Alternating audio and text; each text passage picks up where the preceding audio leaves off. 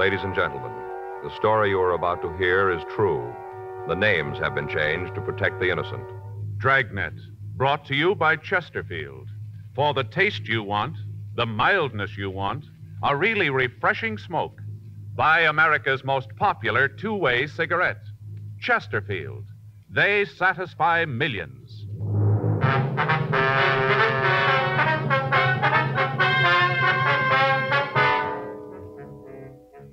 You're a detective sergeant. You're assigned a robbery detail. You get a call that a woman has been badly beaten. She can't describe her assailant. He's still at large. Your job, find him. For the taste you want, the mildness you want, for a really refreshing smoke every time, you should change to Chesterfield. On every count, they satisfy millions. They'll satisfy you. Chesterfield is the cigarette proved highest in quality, low in nicotine. The cigarette tested and approved by 30 years of scientific tobacco research. The cigarette with the taste and mildness you want. Yes, the Chesterfield you smoke today is the best cigarette ever made. Best for you. It all adds up to Chesterfield's world-famous slogan. They satisfy. Regular or king size, try Chesterfield today.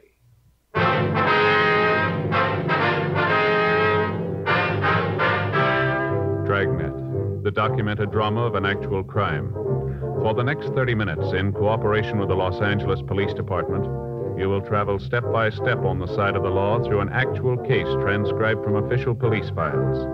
From beginning to end, from crime to punishment, Dragnet is the story of your police force in action. It was Monday, January 14th. It was raining in Los Angeles. We were working the night watch out of robbery detail. My partner's Frank Smith. The boss is Chief of Detectives Thad Brown. My name's Friday. We were on our way out from the office, and it was 11:47 p.m. when we got to 7982 Oakwood Avenue. Front door. What is it? Police officers. We'd like to see Miss Griffin. How do I know? Beg pardon? How do I know you're cops? Here's our identification. Hand it here. Pardon? Pass it through the door. I want to see it good. All right, here you are. Yeah. What do you think? Well, your guess is as good as mine. Come on in. Thank you. Hurry up. Don't let all the rain in. Yes, ma'am. What if I have my identification back, please? Take your coats off right here. I don't want you tracking water through the house. All right, could I have that identification card, You don't please? mind my being so careful about what's happened here. Got to take all precautions, you know. Yes, ma'am. Come on into the sitting room. I'll take that card, thank Which you. one of you is Sergeant Friday? I am. You're the one who called. That's right. Who's he? This is my partner, Frank Smith. Uh-huh. Well, sit down.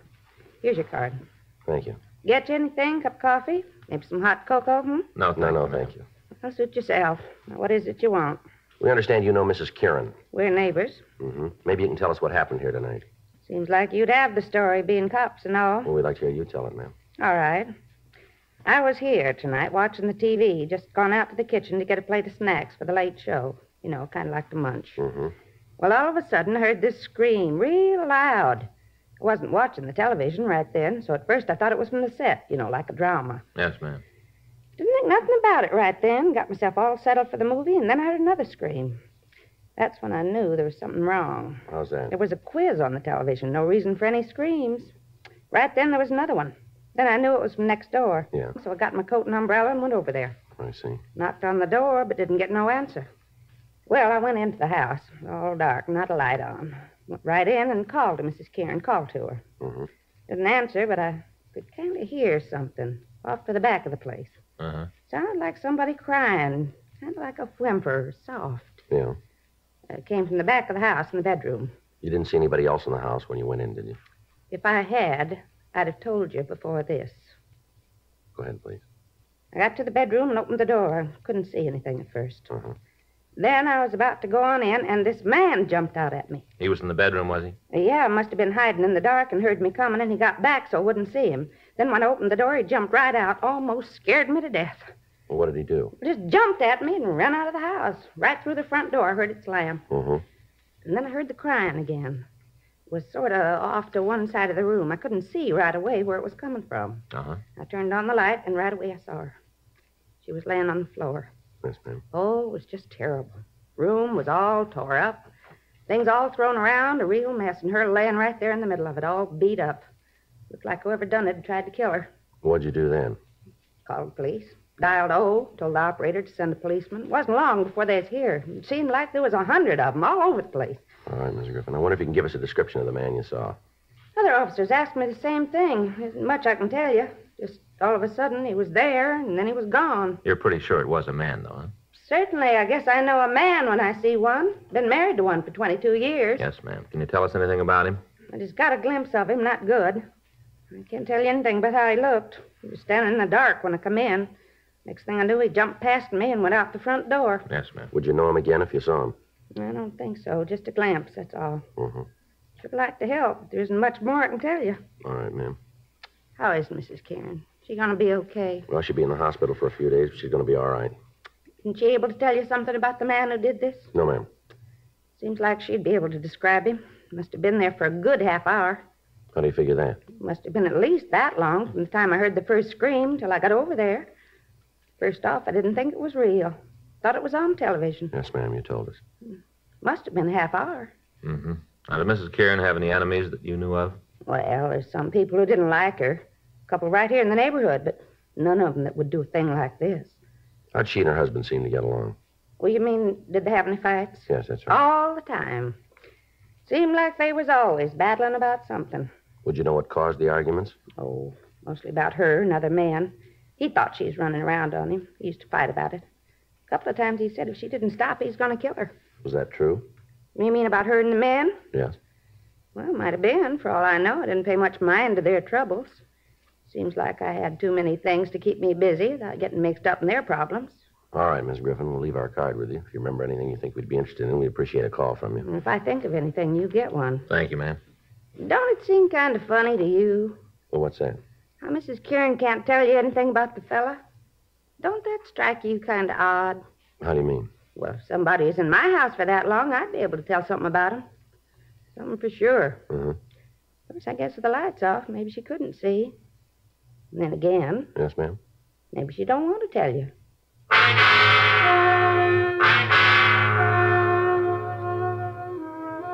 Frank and I drove back to the office and put in a call to Georgia Street Receiving Hospital. We talked to Dr. Sebastian and found that the victim had recovered to the point where she could be moved to her own hospital. We also talked with the officers who were with her.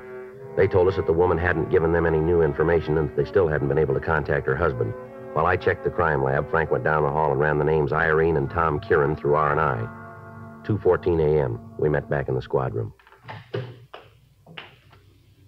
How'd it go in the crime lab? Oh, I got it all here. You want to take a look? Yeah. It's beginning to look like we got a good case against the husband. Yeah? Here. Here's a picture of the room. The woman was found about here. See? Mm-hmm. You can see the way the stuff's scattered all around the place, all through here. Yeah. It looks like robbery. Well, he wanted it to look that way, maybe. What do you mean? Well, in the dresser drawer here, the boys from the crime lab found $120 in cash. All the thief had to do was open the drawer, and he'd have seen it, too. Oh. Well, how about the entrance? That's something else that doesn't seem to gel. They checked all the windows and doors. There's no sign of any breaking. She must have opened the door for the thief. Well, that means it was somebody Mrs. Kiernan knew, huh? Yeah, it kind of looks that way. Anything else we can use? Well, take a look here. Here's a picture of a footprint Lee Jones found in the earth beside the path. The way it looks, the thief left the path when he ran from the house and stepped in the soft dirt. Do us any good? No, not much. The ground was wet. Must have been a good impression, but the rain broke down the walls. It's not much good to us now. That's it, huh? Yeah? Leighton Prince didn't come up with anything. How'd you do? Well, nothing on the woman. Husband's got an arrest record. Yeah. Got it right here. Mrs. Kieran had him pinched 18 months ago on a beating charge. Refused to prosecute. Same thing a year ago. And here, besides her complaints, he's been booked for ADW and suspicion 211. Done any big time? No, never drew a conviction. Now, Joe, thing I don't understand, if it was her husband, why doesn't she beef him? She wasn't worried about having him arrested before. I don't know. There's something wrong about it. Well, there's got to be an answer someplace. You tagged the stats office? Yeah, I gave him what we had on the guy. They're going to start a run on the MO in the morning. Better get the rest of this information down to him. Yeah, we can drop it off on the way out, huh? Right. You got that list of the husband's friends? Uh-huh. Well, let's talk to them. Maybe they can tell us where he is. Okay. Hot shot. I'll get it. What is it? Stats office is going to have to wait, I guess. Huh? 1824 Studio Court. Well, that's a couple of blocks from Kieran's. What's the call? Woman slugged.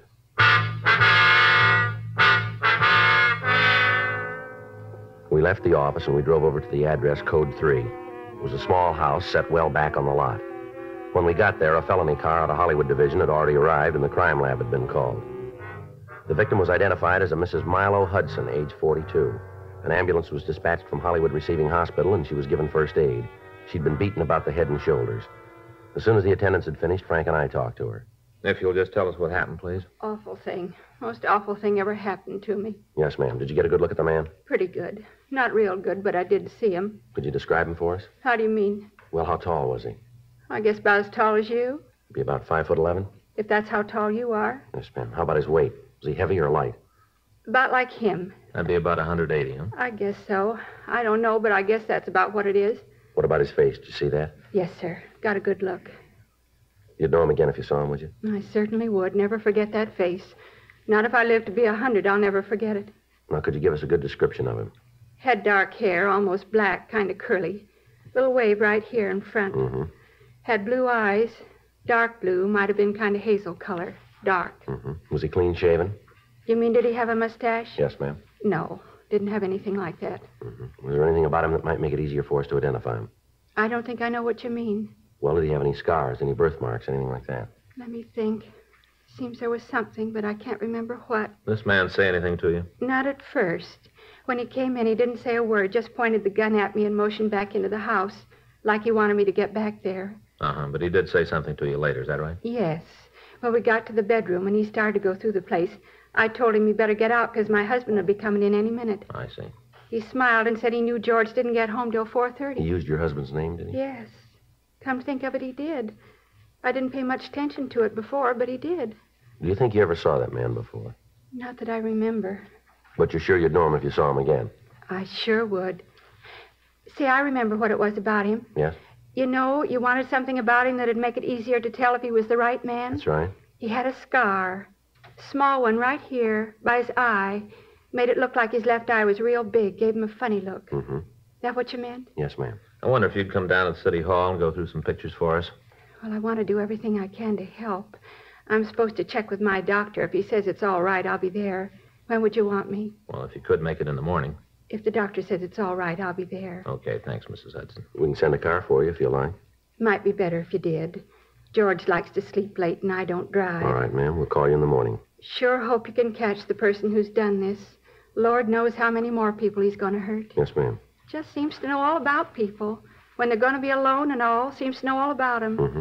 Knew right where everything in this house was all the way. Knew right down to a T. You're sure you never saw him before, is that right? Positive. You don't forget that kind of face. See it once and you remember it all your life. Was there been anybody new in the neighborhood? I don't understand what you mean. Well, like any salesman, door-to-door canvassers, anything like that. Residential neighborhood like this, there's always somebody around trying to sell something. Must be a couple of people a day come to the door. But I'm sure the man who hit me wasn't one of them. All right, ma'am. Thank you very much. Not at all, Sergeant. I want to do all I can to help you get him. Mm-hmm. Do you have any idea who he is, where to find him? Not very much, Miss Hudson. Terrible to think about it. A man like that roaming the streets. Woman isn't safe in her own home anymore. We'll get to him, ma'am. I should hope so. But what do we do in the meantime? Just sit here and wait for this lunatic to kick the doors down? Well, we'll do everything we can. Awful. I'll never forget how he came in here, shoved me around. Just never forget it. Well, that makes you even. What? He won't either. We got out a supplemental broadcast carrying the description of the suspect, and then we continued to talk to the latest victim. She was unable to come up with any additional information. 4:30 a.m.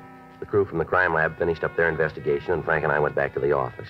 We left the description of the suspect at the stats office, and we asked R&I to check the oddity file for a possible identification on the scar that the suspect had. 5:21 a.m. We signed out of the office. The next day at 9:26 a.m., we met with Chief Brown and Captain Donahoe, and we went over the case with them. Because of the method of operation used, it became apparent that the thief was acquainted with the habits of the people in the neighborhood. 2 additional teams of men were assigned to the case, and they began to canvass the area for information on people who appeared to be loitering in the vicinity. It was also decided to assign 3 more police units to patrol the streets during the night hours. We checked all FI cards that had been filed in the area. That afternoon, Milo Hudson came down to the office and went through the mug books, but she was unable to make an identification. She was shown pictures of Tom Kieran, the husband of the first victim, but she stated positively that he was not the man who'd beaten her. The list of possibles came back from the stats office and was checked without result. A week went by. In spite of the additional men involved, the suspect hit 3 more times. In each case, the M.O. was the same. In each case, he escaped. However, we were able to get a little more information on him. We had the artist in Crime Analysis Division draw up a composite picture of the suspect, and we had it distributed to all officers in the city. The daily papers ran it on their front pages. Thursday, January 24th, 5:20 p.m. Frank and I got back to the office from dinner. I want to call Fay and tell her it looks like a late night. All right, I'll check the book. Anything? No. We called her from Pinky. Yeah? He and Leitner talked to that magazine salesman. Check out? No, the guy just got in town a couple of days ago. Description's pretty far off. Oh. I got it. Robbery Friday. Yes, ma'am, that's right. Well, we can take it. All right. What's that address again? Yes, that's Studio Court. Yes, ma'am, we'll be right out. No, don't do anything. If he wants to leave, don't try to stop him. That's right, we'll be right there. Woman out on Studio Court. Yeah. Says she thinks the suspect's in her house now.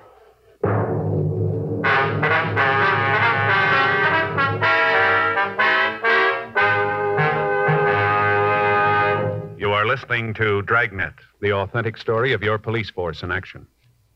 Meet the Tom Harmons. You know Tom as Michigan's All-American football star, now a top sports announcer. Mrs. Harmon is the motion picture and television star Elise Knox. They're typical of people everywhere who are saying, Chesterfields for me. I like regular-sized Chesterfields. Have for years. They're best for me, at least I think so, because of that Chesterfield quality. That's the way I feel about them, too. I've always smoked Chesterfields. Now I go for the king size. Guess I like a longer smoke. No king-size cigarette satisfies like king-size Chesterfield. For the taste you want, the mildness you want, a really refreshing smoke every time, change to Chesterfield. Regular or king-size, America's most popular two-way cigarette.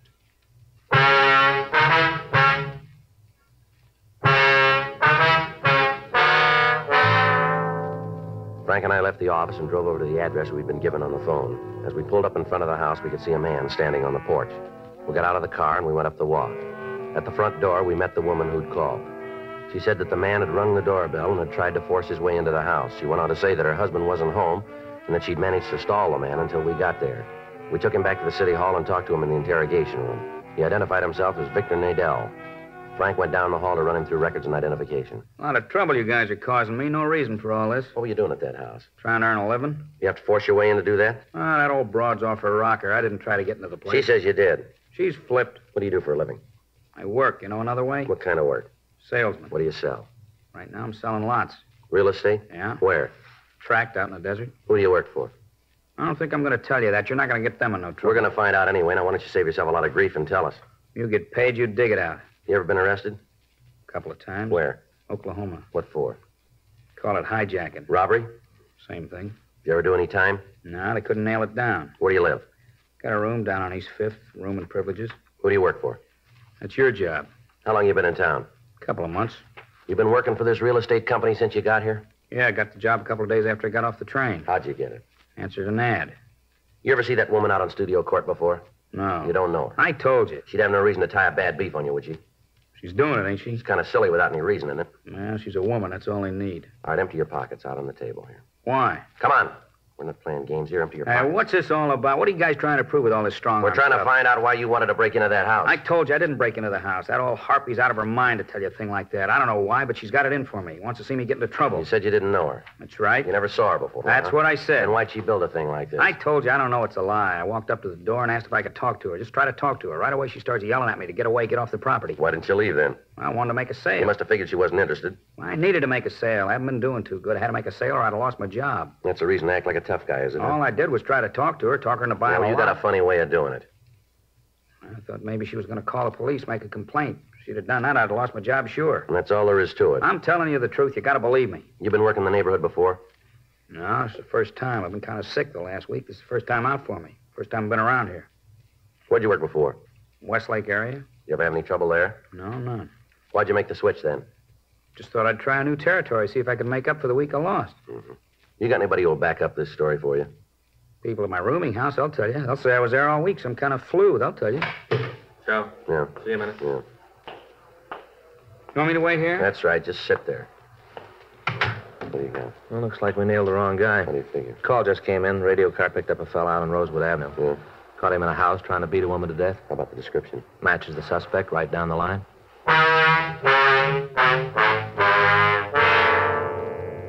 Victor Nadell was booked in at the main jail pending further investigation. We were unable to connect him with any robbery, but Perry Thomas of the city attorney's office issued a complaint charging violation of Section 415 of the Penal Code.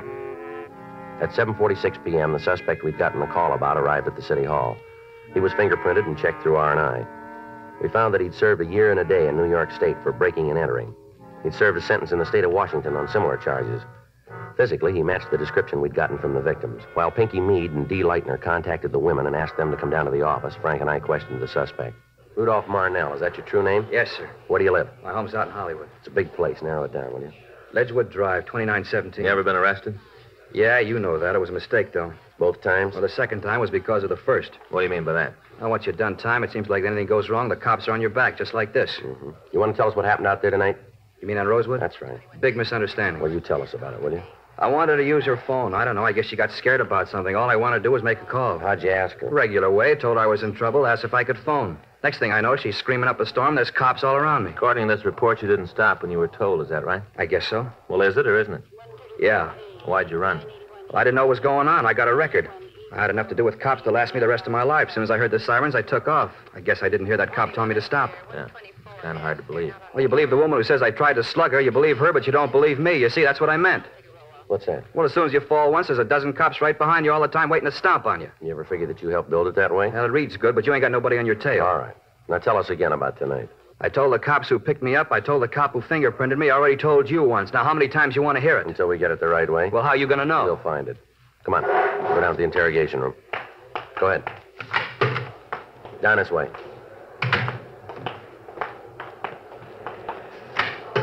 Go ahead, right in there.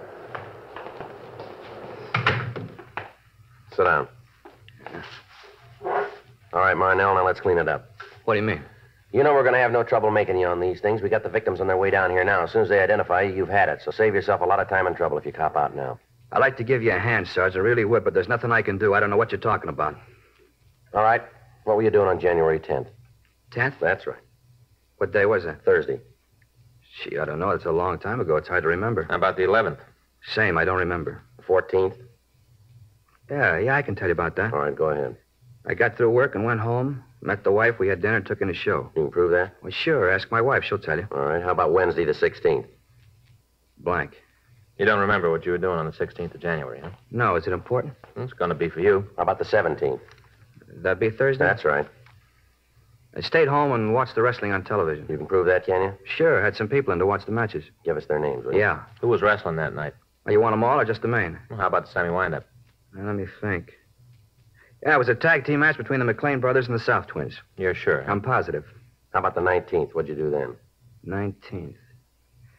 That would be Saturday. Well, I'm off Saturday. I don't remember too good. Probably came home, sat around the house, drank beer, and loafed. Mm-hmm. That was Saturday the 19th. Yeah, the 19th. How about Monday the 21st? I bowled that night. Where? Lane's out on Sunset. Bowl there all the time? Yeah. You bowl every Monday night? No, not every week. Usually it's on Tuesday. Why'd you change this week? Well, some of the guys couldn't make it Tuesday, so we changed the day. Mm-hmm. Anything special to you about January 14th, 17th, 21st? Now, what do you mean special? Well, your birthday, your anniversary, something like that? No. Just regular days. That's huh? right. Nothing to make them stand out. No. Then how come you can remember what you were doing on those days? You can't give us a story to fit January 10th, 11th, 16th, or 19th. I don't know. What are you guys trying to get me to say? What are you trying to get at? The truth. Well, I'm giving it to you. We can't see it. How come you remember those days? I don't know. I just do. It's kind of funny. I couldn't remember what I was doing last week. I'd have to sit down and think about it. You didn't even have to try to remember. You knew right away, didn't you? Like it was important for you to remember. You keep trying to build an alibi, don't you? Look, you asked me where I was. I told you. Let's have the names of the people you say you're with. You gonna talk to That's them? right. Well, maybe they won't remember. I think they will. But what happens if they don't? Then you're in big trouble. You're holding a lot of it right now. Let's have the names. Sure, I haven't got nothing to worry about. I'll give them to you. Here's a pencil. Paper there. I don't know all the addresses. We'll look them up. You're gonna have to talk to them, huh? Sure. What's the matter? You think they won't stand behind you? No, it's not that. And what is it? Well, just that they don't know I've done time. Maybe when they find out, they'll try to get me. You know, say they weren't with me. They might do that. Yeah, like that woman tonight. Yeah, just like that. People don't like you much, do they, Marnell? Seems like everybody's trying to get you in trouble. I want a lawyer. You want to check Frank, see if the victims are here? Yeah. Well, what's going to happen now? Well, we got some people we want to see you. Who are they? The women you beat up. No, you can't make me on those jobs. We think we can. Yeah, well, you just try. You take this thing into court, and they're going to throw it right out. That's the way you got it figured, is it? That's right. Go ahead, Frank. Bring him in. All right. I said I want a lawyer. What? I said I want a lawyer. Yeah, well, you'll get one. Yeah, and a jury. I want a jury trial. You got a choice. You bet I have. You bring all these women down here to point me out, well, it isn't going to work. A bunch of people who don't like me, causing me trouble. People who don't like me. I want a jury trial, a judge and a jury. All right, you'll get them. I'll make you a bet. They won't like you either.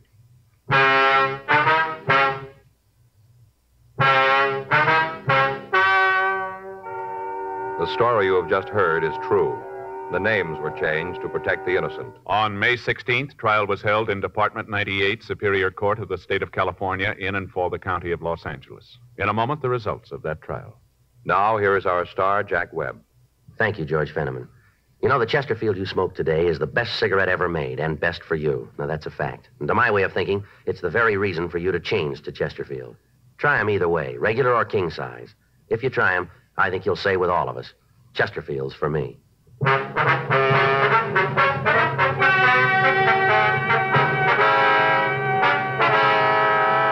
Rudolph August Marnell was filed on for 4 counts of robbery in the first degree, 5 counts of burglary in the first degree, and 5 counts of assault with intent to do great bodily injury.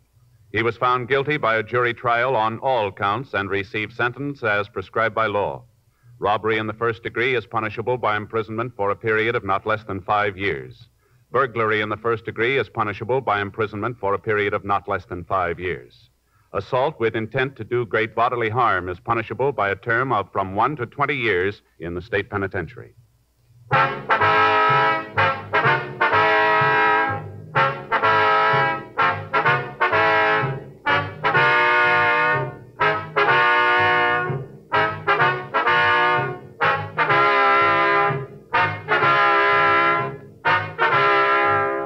You have just heard Dragnet, a series of authentic cases from official files.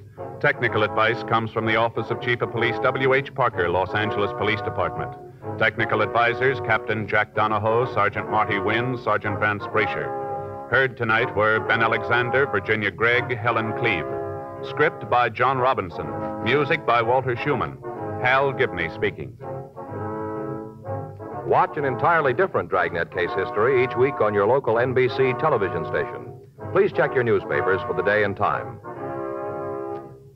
Chesterfield has brought you Dragnet, transcribed from Los Angeles.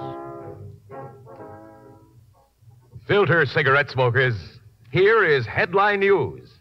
Nationwide demand for L&M filters drops price. Now you save up to 4 cents a pack, 40 cents a carton. Now everyone can afford America's highest quality and best filter tip cigarette. Remember, only L&M's have the miracle filter tip containing alpha cellulose. You get much more flavor, much less nicotine. Buy L&M filters, the distinctive monogram cigarette at the new low price. L&M filters.